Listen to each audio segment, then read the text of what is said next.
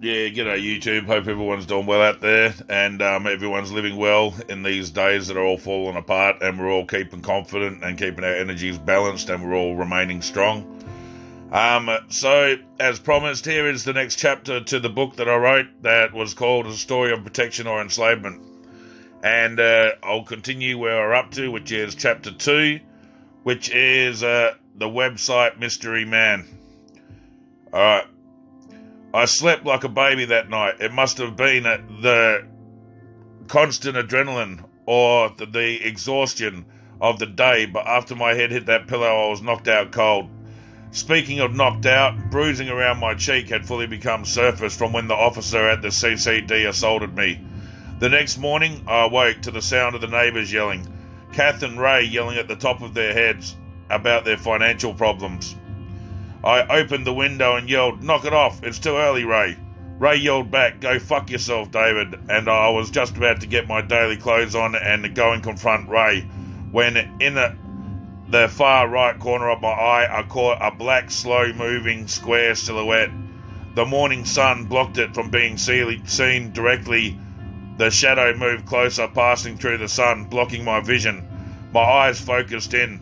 It was the same black matte vehicles that I had seen in the convoy.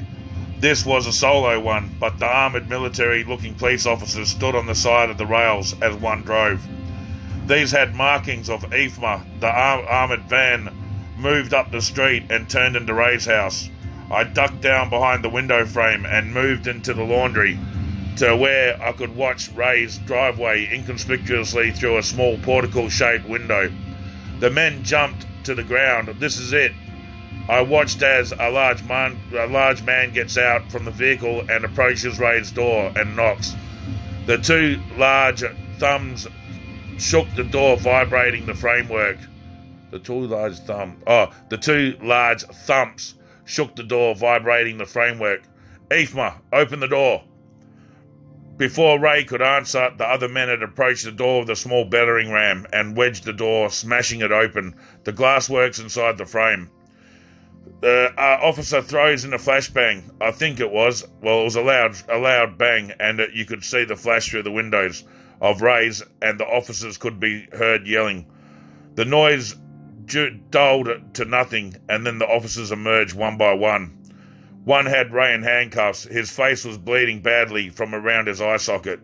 The next had his wife locked in handcuffs, escorting them to the armoured car. The car reversed as the officers climbed back up onto the railings, and it descended down my street. Yeah, sorry about that. I actually lost the place and the music in the background went into an ad. So, a loud bang, and you could hear the flashbang through the windows of Ray's. Officers could be heard yelling.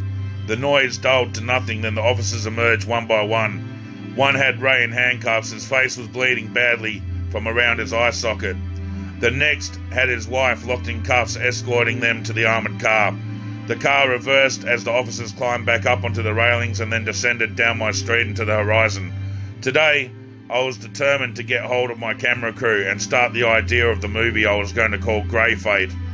The grey being the white of the politicians and the black being the cold darkness of the newly enforced Homeland Security and the actions towards us civilians that they have shown me recently. My curious nature had once again inflated my adrenaline, and I rushed back to the door, opened it and darted across the backyard and scaled the fence to Ray's property. I moved towards the back door. It was one of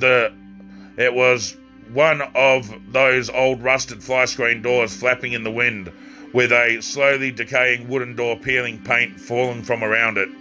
I pushed against the door. It was locked. I thought, well, the front door is no longer there. Do I dare just enter, where I can be seen by everyone? As I snuck around, slowly creeping along the wall and quickly rushed into the front door, I could hear my phone ringing next door. I decided to answer it later, and I moved up into Ray's living room. Nothing surprising. A few old pizza boxes, some weed on the table in a bowl, and a collection of old news articles in a pile. Nothing out of the normal in the headlines consisted of cats that had been rescued by the fire department. But nothing of the normal. The headlines consisted of cats that had been rescued by the fire department. Must have been cats, I thought to myself. I looked further into the house and opened a bedroom door. Blood-stained the bedroom door, blood-stained the bed quilt. In the corner of the room was a small, older IBM computer linked to a website called The True Patriots Know. I heard about the TBK website but never thought that I'd seen it since it was hidden on the dark web. I read the first few articles. The Enslavement Plan. It talked of an ancient society that was against all teaching of God. It talked how they had influenced their religion through secrecy and occult means, placing agents into all forms of society and then supporting them to gain positions of power. It went on with a quote from one of the groups themselves. It's better to control the shepherd than the sheep. It enforces the true doctrine. It gave the group a name, the Respected Knights of the True Cross of the Illuminated Ones. The Illuminated Ones? This has to be the group that Parrot was talking about, the sect of Seth. I heard as I lifted up the car door slam. I walked to the front and walked outside. In my driveway now there was a black slender limousine. I hadn't ordered anyone and no one I know has one, so why is it there? I walked out further towards the car. I could see a man standing in a suit by my door ringing the bell. Mr. Crowley, are you in? He kept ringing and asking. Hi, I'm Mr. Crowley. How can I help you, bud? He just turned around, the other car's door slammed behind me. I watched as suited men walk towards me. I felt a black cloth being forced over my head and then a large blow to the back of the head. I must have remained unconscious for hours. I woke up on a private jet. The waitresses there were topless, and the plane seat rows remained to seem empty apart from me and what I could see. I focused back to the reality and dazed and very confused. I went to move my hands. I couldn't. They had been binded to my chair, my legs the same.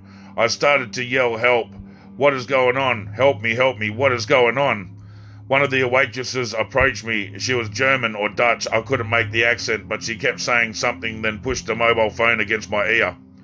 Hello, Mr. Crowley. My name is, let's just say, Mr. X. I know that you have been looking for Mr. William Parrott. I can help you if you can help me. I said angrily back, who are you and what do you want with me? The man replied with, I assure you I mean no harm. I want to help you find Mr. Parrott. In fact, I have Mr. Parrott. What? Why am I here? What are you doing this to me for? Well, Mr. Crowley, we of the Fellowship don't take kindly to meddlers. We of the sect of Seth watch everything, and lately you have been brought into our attention too many times to account for. What do you seek, Mr. Crowley?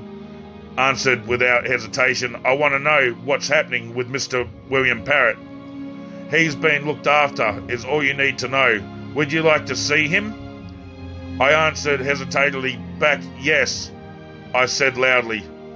Very well, the voice replied, then the phone went dead. The waitress approached again, smiling and untying me from my chair, my arms and then my legs. Come, she said. I heard it as clear as day. It must have been with the foreign accent that had broken English, but I lifted myself out of the chair.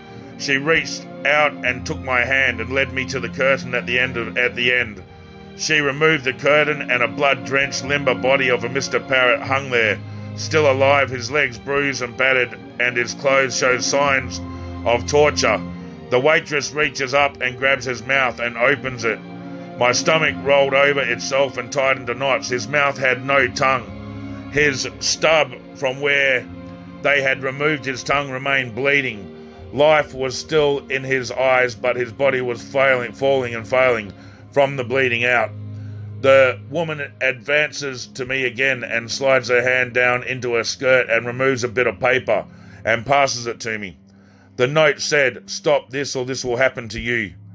All I remember after that is someone behind me pulling me back to the seat and holding my eyelids open as the waitress walked towards me, towards Mr. Parrott, and inserted a kitchen knife into the side of his neck and slowly slides away, right across his throat, his mouth gargling blood and his body falling limp, and then blackness again. I woke up in the street next to my house. My head hurt, and I had a large lump sticking out the back of my skull, not going to lie, it hurt. Despite the pain, I once again lifted myself and walked back towards my house, entering the driveway. I could see police tape, "Do not cross," all over the entrance and the side windows to Ray's house. The door had been blocked off, and one lone officer stood guard by the door, normal closed, with his squad car parked up on the verge in front of Ray's house. I walked up my driveway while passing the letterbox. Strange.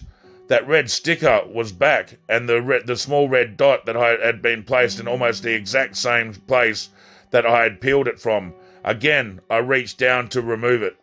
The sticker. I reached down to remove the sticker when my eyes met with the officer's. As my arms reached down to the letterbox, the officer began to get more fidgety, and then he called out, "Move away from that, please. That is government official business." I asked what is it there for? He said each district has its own stickers, either placed on a letterbox or a verge.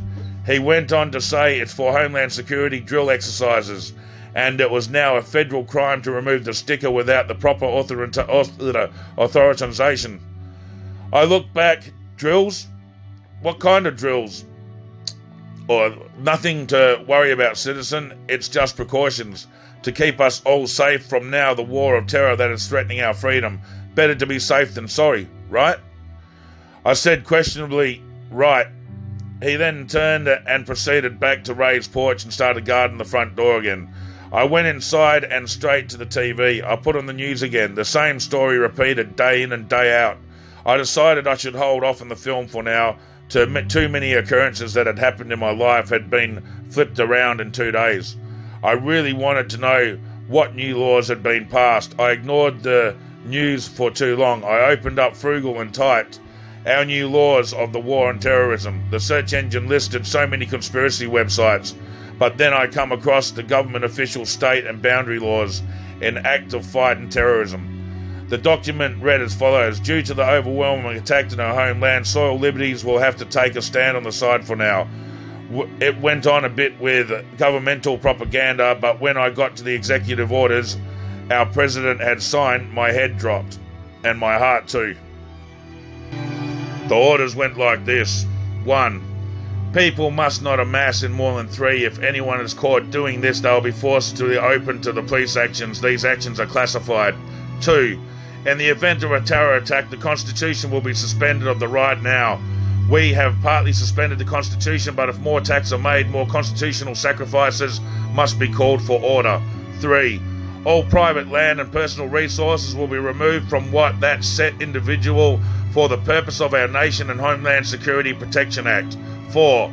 Any websites that are forbidden to view your local or state government if viewed and result with federal detainment until those set individuals are proven innocent.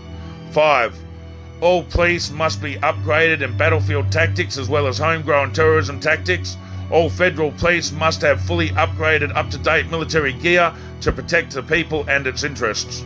All citizens are to receive a mark if the Constitution becomes fully suspended due to the threat and the war on terror.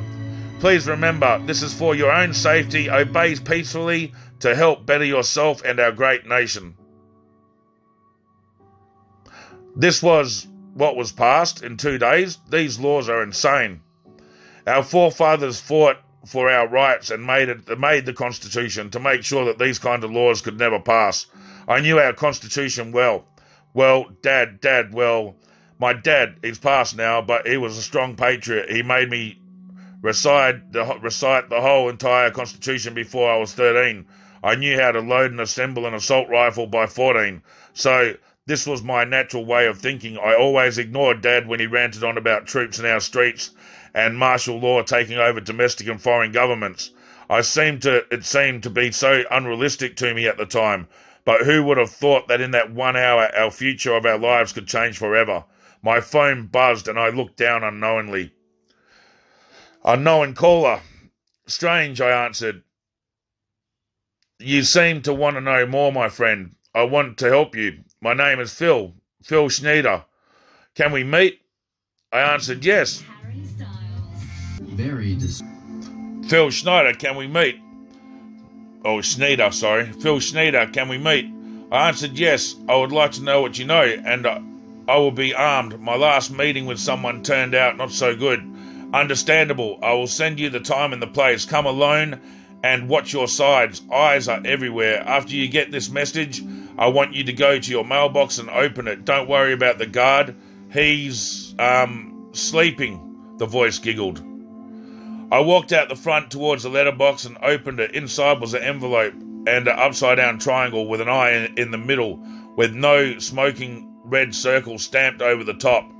Open it, it read on the front. Before reading the envelope, I glanced to see where the guard was. Sure enough, the guard was laying down flat on the porch. I'm not sure if he was sleeping or dead, but the way things were, I wasn't going to... But the way things were... Sorry, I just got lost where I was. On the porch, not sure if he was sleeping or dead, but the way things were going, I didn't really want to find out. I opened up the envelope. It said, National Park, 3:30 a.m. I looked at the time. It was 9 p.m. I had hours to cross town and to reach the destination. I rang the taxi service and asked for a taxi from my house to the park. The operator said, one is in the area. My wait should not be long.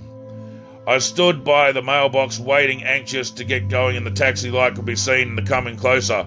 It pulled into my driveway. I watched as the headlights trailed a beam of light across Ray's house. As we reversed out the driveway, I couldn't help but wonder if the cab driver had seen the officer dead or out cold at Ray's.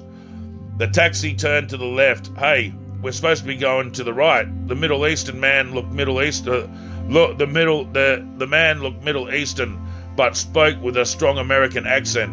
No, this is the quicker way. Just a quicker way. Sit back, you relax. My phone buzzed again. The message said, that's not a taxi. Get out. I knew that the taxi driver had no idea about the pistol I had tucked securely in my jacket. I had grabbed after the mystery man Phil had requested this meeting. I asked again, you're going the wrong way, turn around. The man said, no, this is right. Without thinking, I put my gun to the back of his head and demanded him to tell me who he is and to answer.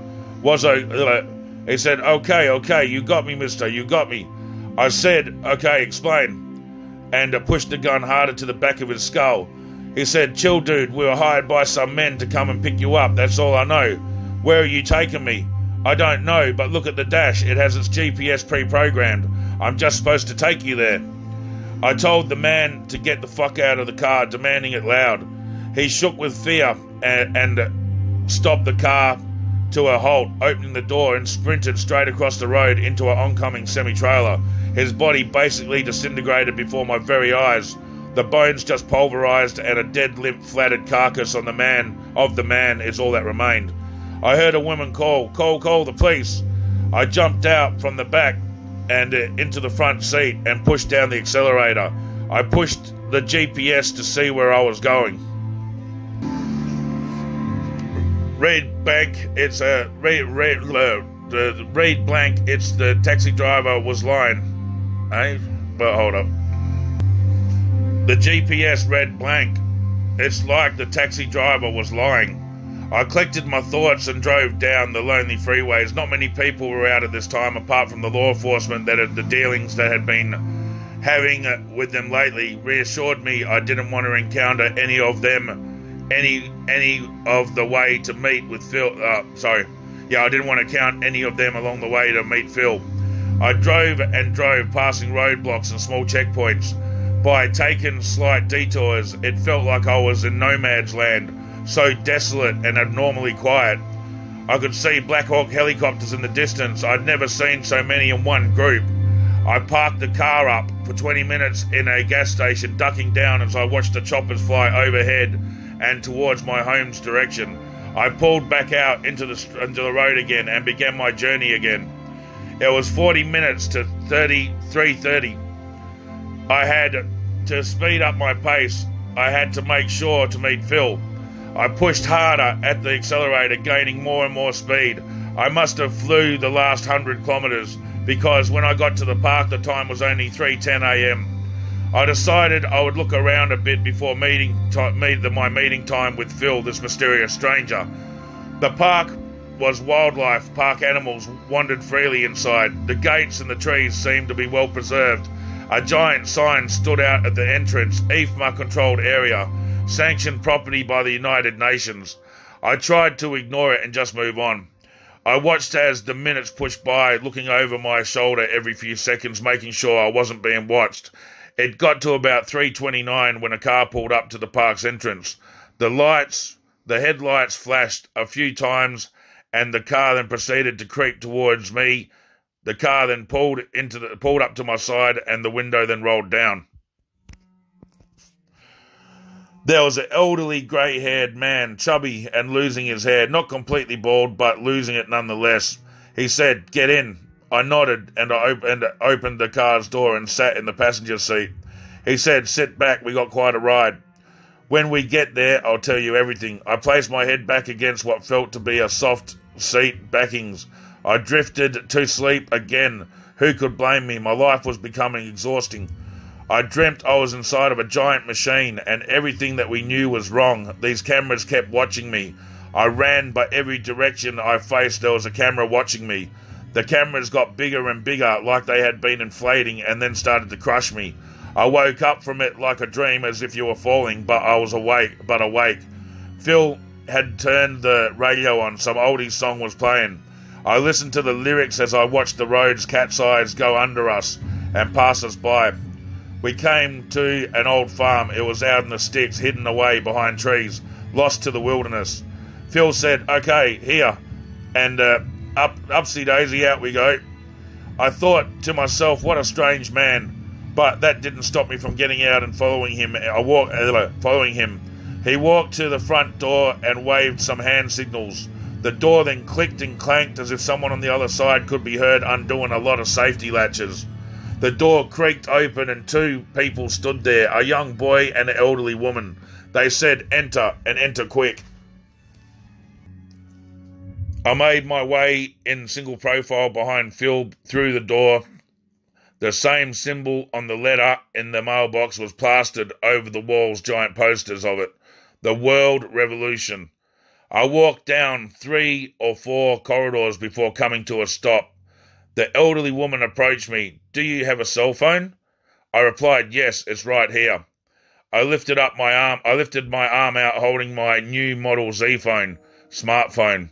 She took it from me and opened the back. She removed the SIM card and asked if there's any information or contacts that I'd need. I knew most of the information I needed was at home. I could always retrieve it. I said no. Then she lifted the SIM card up and rubbed a strange-looking magnet against it. In it, the card's microchips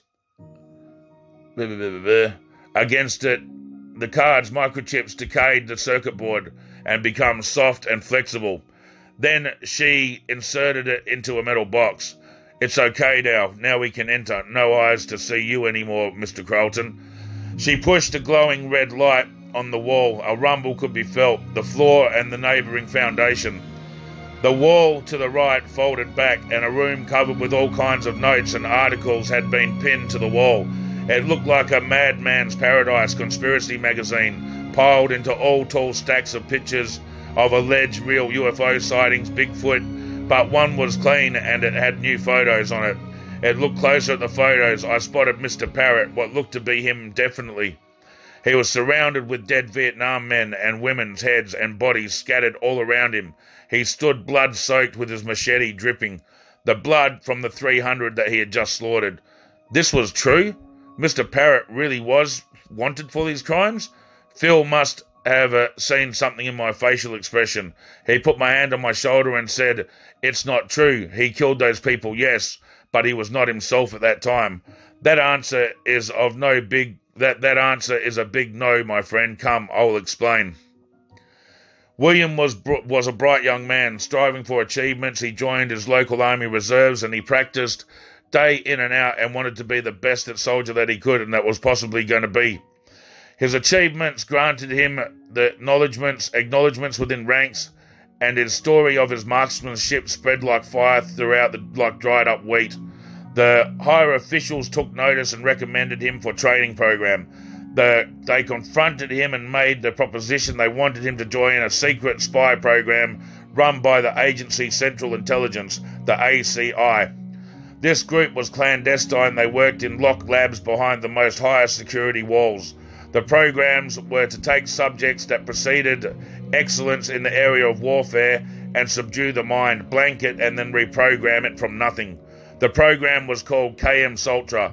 The KM was the abbreviation for the killing mind, and the Sultra was the programming technique. It was a sort of abbreviation they made for the original project Operation Butterfly program. The idea was to split the subject's personality to 2 or more or 3 could remain inside of what and be called to will at any future at any time using trigger words that a handler had embedded into the subject's subconscious. The original personality would become an alternate personality even though the subject remained the same in actions. The personality being portrayed would be blank, meaning it was a fake persona that looked like the subject, but it was not, as they could, but it was not. They could answer things about their past. They knew the people that they used to know, but the personality was a hijack of the subject's natural form of life experience. Wow, I didn't even realize I wrote that all the way back then. That kind of blew me away, because that's fucking, yeah. Okay. Hold on, so you mean to say that William was one of these program people? I met him on the street. He seemed to be scattered, but things that he says seemed like he was more trying to say something rather than hide it. Are you saying he, at that time, was one of these blank personas? Good observation. To answer bluntly, no, he was not blank. Let me continue and everything will come to light, I promise. Now, where was I? Oh, okay. So, Mr. Parrott was taken by the ACI and inserted into the KM Sultra program. He endured many different kinds of psychological and physiological tortures and abuse. For months he was locked away and tortured with electrodes, beaten, raped, and programmed. A program called the Monarch program was used and embedded into the KM Sultra training. Training? You gotta be kidding me. They called that training? Yes, Mr. Crowley, training is what it was called. Anyway, it was called and still is called. Shall I continue? Yes, please do. This is fascinating to me. So the training continued for months, the day and the night. They broke him down to nothing, then started to re-educate him. Or should we just really say reprogram his subconscious mind to see that the conscious doesn't need to be controlled. It's the subconscious that the consciousness listens to. Implanting a message into the subconscious automatically allows the bypass of the conscious, making you able to control the actions of a subject in the future using a simple trigger that they implant into the sub. You know what I mean now on, so to make the story shorter, I'm going to refer to the subconscious as sub. So back to the story, Mr. Parrott's history. So as he endured such tortures and he was become a broken man, they then rebuilt him. No one could tell the difference. He seemed like normal attitude towards being a soldier, normal appearance in his attributes, and he was more focused. He was recruited by the US government when the Vietnam War broke out. He was a private mercenary for hire, enlisted at the top end when it come down to getting things done. They assigned him orders and he was told to go to Laos and Vietnam and wait for the further instructions. The days went by as the agency prepared him for the task ahead. The orders come in as he was to execute the entire area of the population, men and women, young or old. He was shocked as the orders and refused it at first, but then they had William's handler come and whisper into his ear. He immediately jumped up and grabbed the machete from the wall and rushed door to door, slaughtering the Asian natives, showing no remorse to anything that he was doing. He dissembled and decapitated and mutilated the entire population. In the center square, he stopped. The agency still does not know what happened to this day, but he awoke screaming. Pictures emerged of this tragedy not so long after, but they had images that had been doctored bodies showing all around him like he had massacred the entire 300 right there.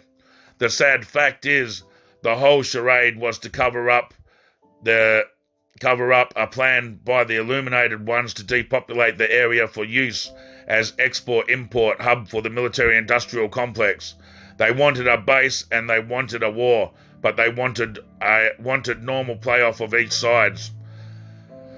Now, what they had was an excuse to move in and gather the troops and evacuated them to the location where the crazed American slaughters the entire population of 300 in a small village hit by the headlines.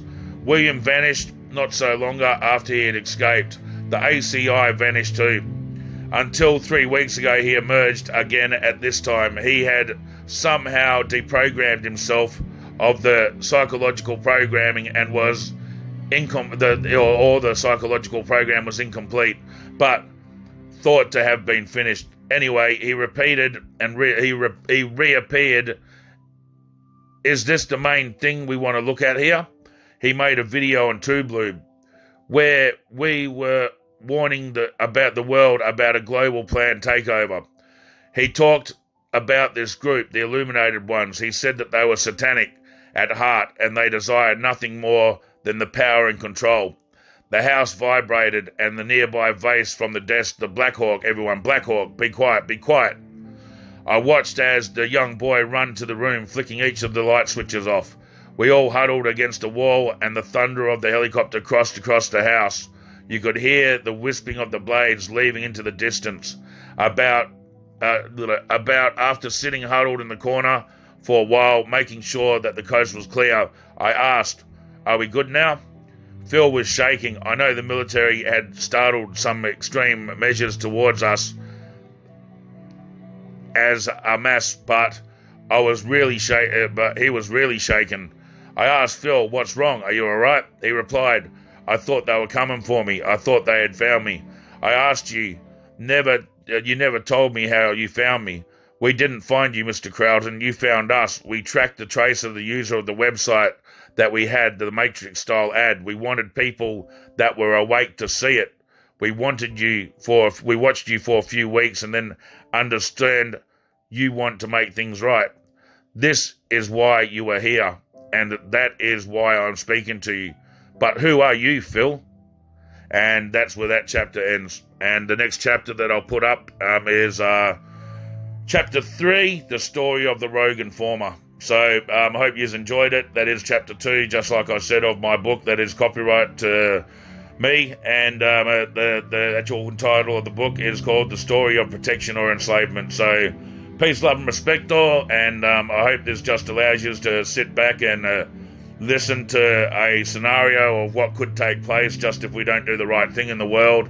And it's a message that's written right in this book that's trying to give people the true understanding of how the world works and what really goes on when you read right through it and see through all of those facades that we have put in front of us to actually say something's one way when it's another. So peace, love, and respect, like I said, and I'll get back to you another time. Keep safe out there, keep your hygiene, and remember to always balance your energies and keep hold of yourself and keep in contact with your spirit and keep in connection to the source, and everything will be all right for you no matter what goes down.